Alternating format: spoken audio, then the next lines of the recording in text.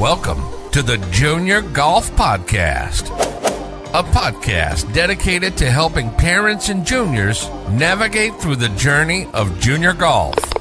From fitness to mental coaching, we cover it all on this podcast. Here's your host, Ro Thompson.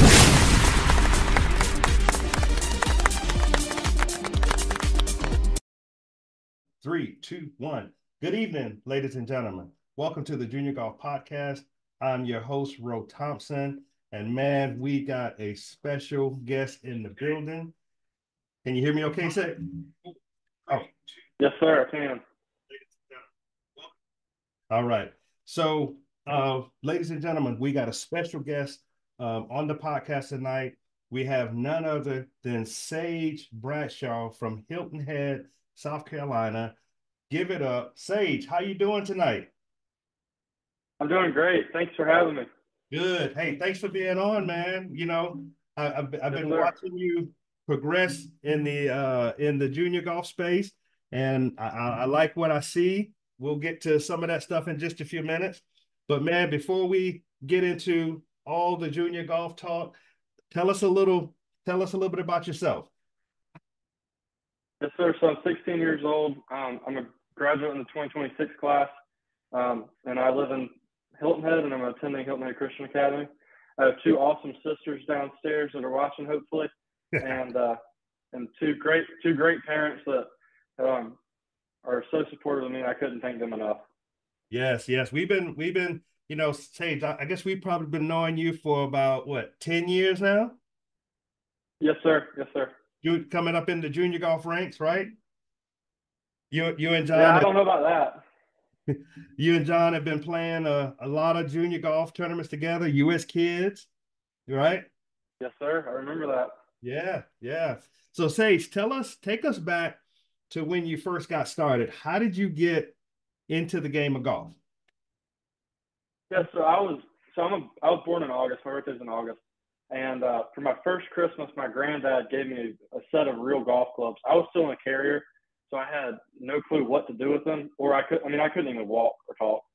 So it was kind of like one of those presents, and my dad was questioning because my dad played college baseball, so he was hoping I was going to be a baseball kid, but he gave them to me, and I was crawling with them under me, and I couldn't have imagined it going any better than how it has so far. And I remember my dad used to record the Masters and the Open and all of those amazing tournaments, and I would wake up, grab my little cup of chocolate milk from the fridge, and walk in there and turn on the TV every morning and watch some golf.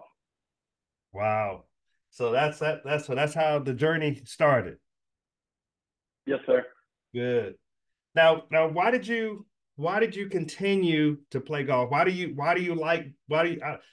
love golf so much? Because I can tell you love it, but what made you like really grab hold to golf?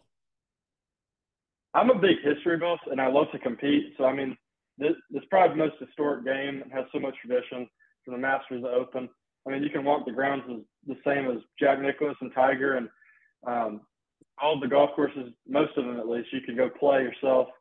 And but the bottom line is I just really enjoy the game. It's cliche, but it has many parallels to life. You have good days and bad days. You usually end up getting bigger gains from the ones that are bad. But I think it's how you handle the process of failure is how you gain the love for the game. And I think that's probably how I enjoyed it so much. And I couldn't imagine playing another sport. Right. Now, so do you play any other sports or just golf? Just golf. Football coaches wanted me to come play tight end or O-line or something. But I told them I'm too much of a wuss and I don't really want to get hurt. So. Right.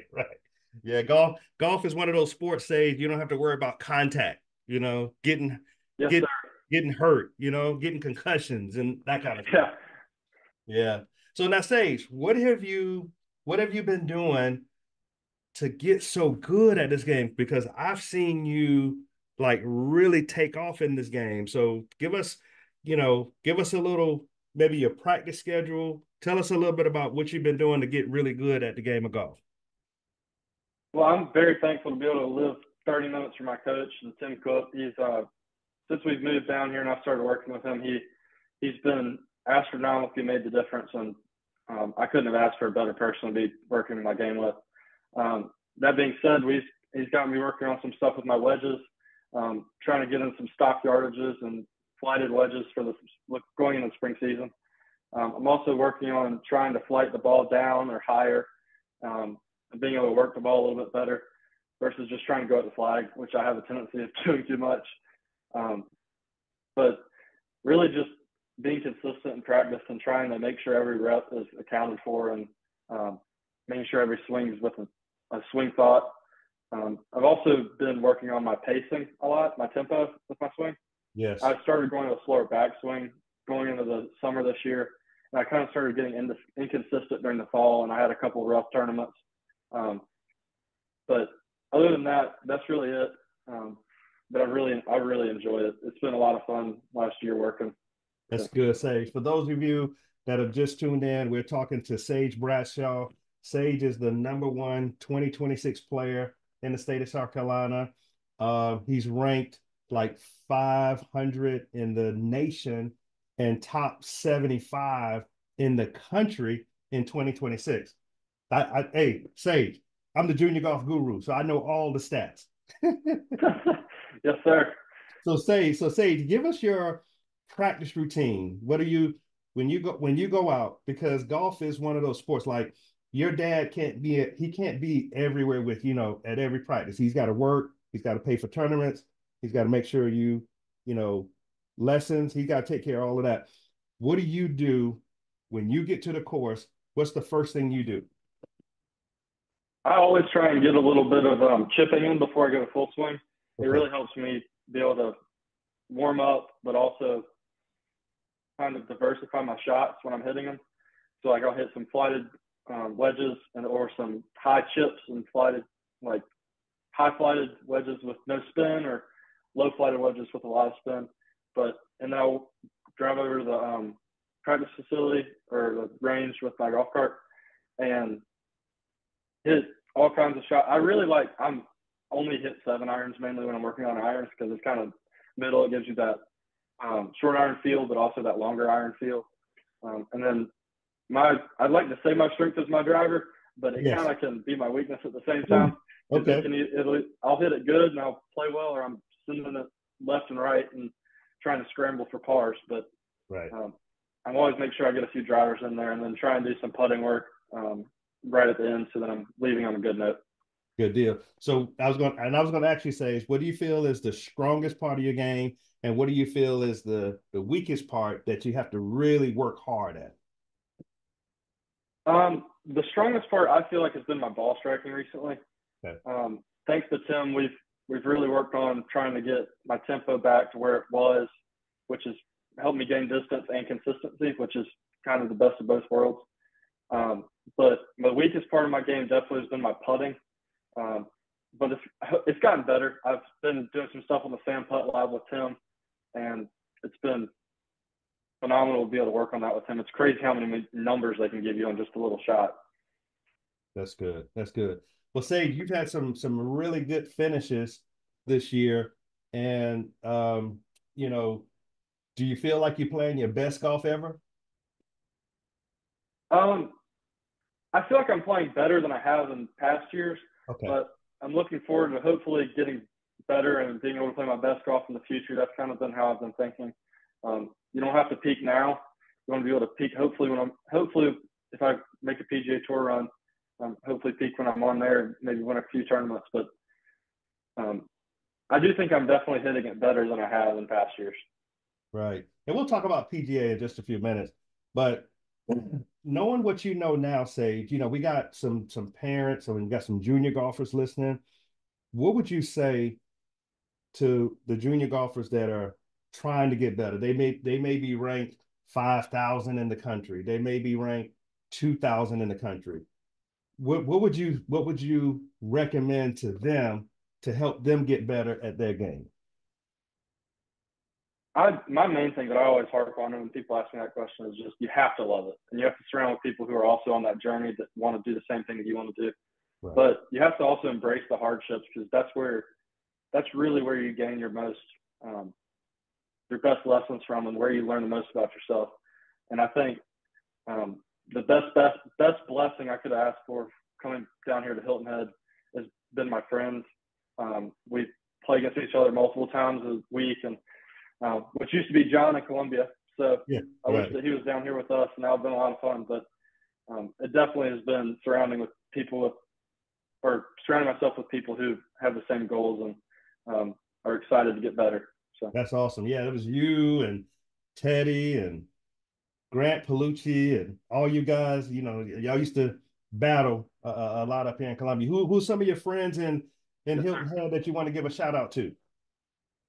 Yeah, so Gabe Schmitz, he's Okay. been my best friend. We were on the same golf team. We go to Hilton Head Christian together. Okay. Cade Chris Kunis, committed to Maryland.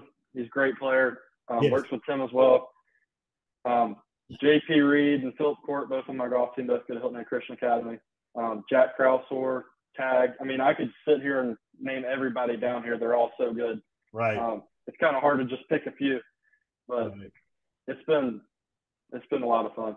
A lot of good players, man. Too many to, like you said, too many to rattle off. Now, Sage, I've seen you have some bad days, and I've seen you have a lot of good days. What do you tell yourself when you're having a bad day? Things may be a little off, but what do you try to tell yourself to kind of get your game back in line? What are some of the thoughts that go through your head? Yes, sir. So I always think about my worth is not defined on a golf course. It's always, ever since I was little, we've always talked about how it's not found in golf, but it's found in the Lord. And that's every time I walk off a golf course, whether it's a good day or a bad day, I try and give the glory to God. I definitely would not be where I am without him, and I couldn't thank him enough for being alongside with me. But as I was saying earlier, you also have to embrace the bad days. Every player can handle success. I feel like that's where I can separate myself, is how I can process the bad days. Don't get me wrong, I get frustrated, but I try hard to not let a bad shot, bad hole, or bad round go to waste. The real value is in the struggle. I'm going to grow more from the bad days than the good. Yeah, and one thing that I can say, Sage, I've never seen you throw a club, have a bad attitude on the course.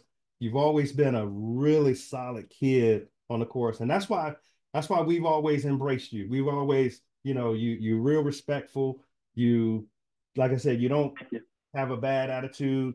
So, man, and I got to give it to your parents. Your parents has instilled that into you. Great job, Mr. and Miss Bradshaw. Y'all done an excellent job with Sage. That is, they are pretty awesome. Yes. Yeah, and your dad's okay too. Yeah, he's okay, I guess. Right. I like to have fun with him when we're out on the course.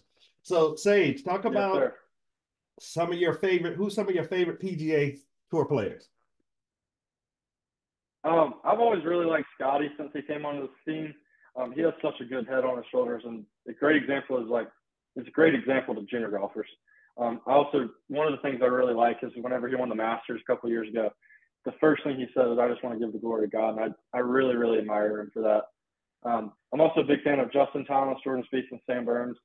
I have the pleasure of being a member at the May River Club, and I've seen Sam out here a few times, so that was pretty cool. But he's a great dude. So that's good. So if you could put together a dream pairing, and it could be Pops, it could be PGA Tour, it could be somebody not on the tour, who would your dream pairing be?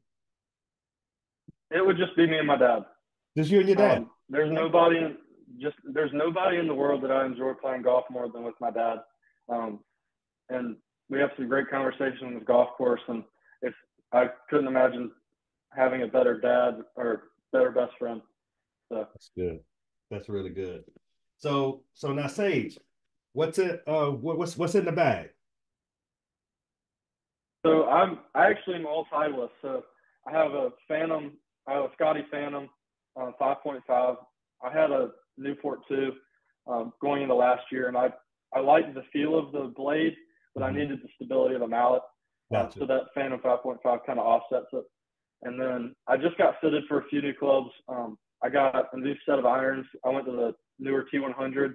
Yes. And I'm playing the X100 shaft in them. Okay. And then I've got TSR Woods and TSR Driver. They're all TSR 3s. And then I've got Venice shafts in those. And then I have Vokey wedges, 50, 54, and 58. Good. Now, what's your secret weapon in your bag, or what's your good luck charm? Do you have what's the strangest thing you have in your bag?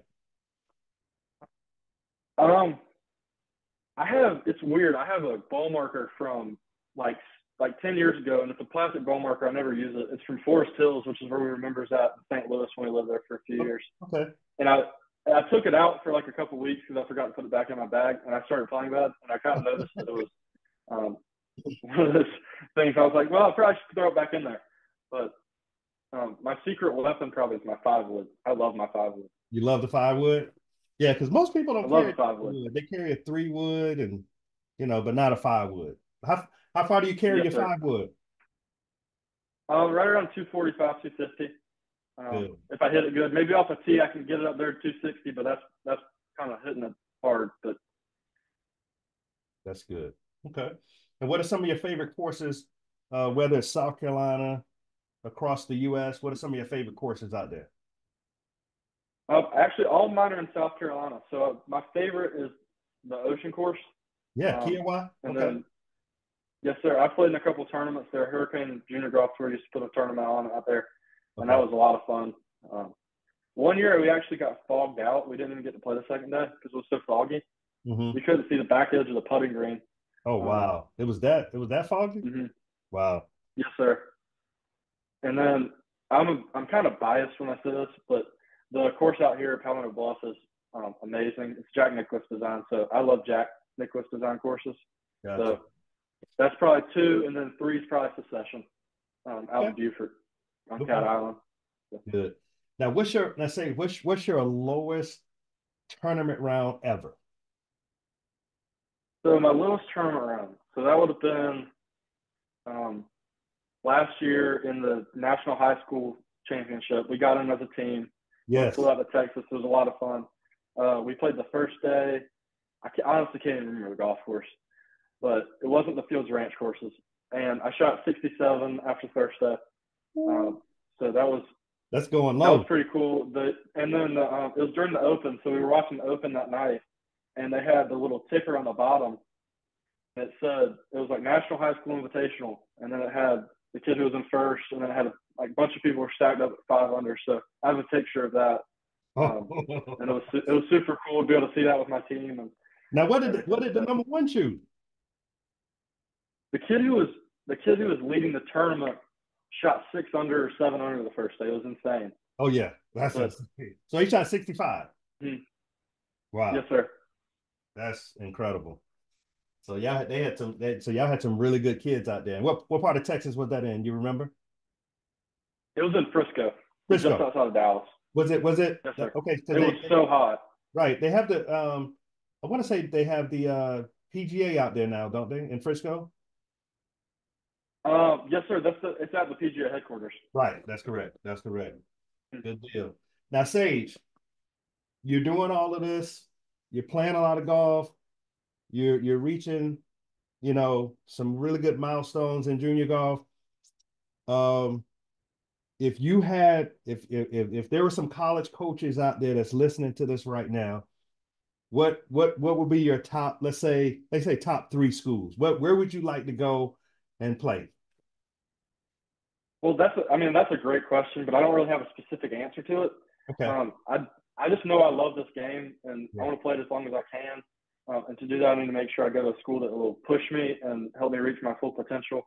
And I know there's going to be a lot of variables in that, just like coaching staff and facilities and team. Yes. But, I'm looking forward to whenever that starts in June, and it'll be a lot of fun. I'm excited to be able to talk to some coaches finally. So that's a really good answer, Sage. Now let's say I'm a coach. What can I expect from you? If I recruited you on my team, what can I expect from you? Honestly, I always have pushed myself to try and work as hard as I can and get better. Right. I can assure the coach that I'm going to work as hard as I can to make sure that our team succeeds and that I succeed in whatever that might be. not just golf, but academics as well. But and hopefully I'll be able to keep everybody level-headed out there. So good. Be a good leader. Be a good leader to the team, right? Yes, sir. Good. Yes, good. sir. All right. And would you like to give the next level a shot? Without a doubt.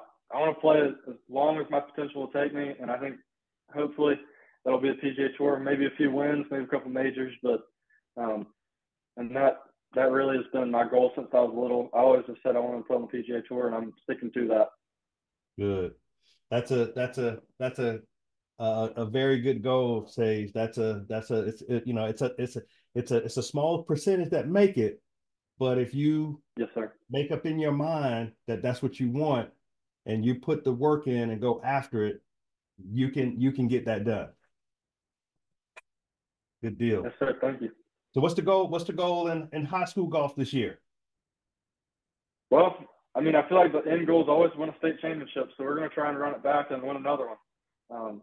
We had a great battle last year with Hilton Head Prep, so that's actually a rival school, which is kind of fun. It's crazy though, because like all of our other sports are very intense with prep, and we're all really good friends with them. The golf teams just hang out together all the time outside of the golf course, and it's a lot of fun. So. And what about an individual title? I'm not against that. I'm going to try and get 2 in a row in that one too. So that'll be pretty fun if I can pull that one out. You can do it, man. I believe in you, Sage. Sure. And thank you, man. So Sage, in as we wrap up, what would you say to encourage other junior golfers that are striving to be, top in their class, top in the nation? What would you say to those other junior golfers out there to inspire them? Work hard and have fun. You got to embrace the journey. So just because you have one hiccup doesn't mean that your career is going to be set back. It really has been something like my dad is so good. My mom is so good about making sure that I know that my worth's not in golf, and no matter how you play, no matter how you practice, you've got your worth in the Heavenly Father and Jesus Christ. And just knowing that is one of the key things that I think my parents have taught me and that I've really embraced through my junior golf career. So if you can work hard, have fun, and know where your worth's at, I think that you'll go as far as you possibly can in this game. Good. Now, Sage, we're in a big social media age. How can our listeners, if they have a question about junior golf or they have a question about golf in general, how can our audience reach you? Yes, sir. So I have Instagram. That's really the only thing I have. My Instagram, I guess you call it a handle. Yes. I'm just getting into this kind of stuff. So it's Sage Bradshaw 26 is my Instagram handle. So feel free to reach out if you have any questions or anything. So I'll be happy to answer. Beautiful. Well, Sage, this has been great, man. I appreciate you doing this. Like I said, I've been watching you, and I love to get juniors on to give their perspective so other juniors can listen, because sometimes y'all don't like to listen to the parents, so yes, maybe, sir, that's true. maybe y'all will listen to some of the other juniors that's really succeeding and doing real well in the game of junior golf. So again, thank you, Sage. We appreciate you being on tonight, and appreciate you agreeing to do this. Okay. Yes, sir. Thanks so much for having me. It's good to talk to you, and see you again. Thank you for listening to the Junior Golf Podcast. You can follow us on Facebook, YouTube, Instagram, and TikTok.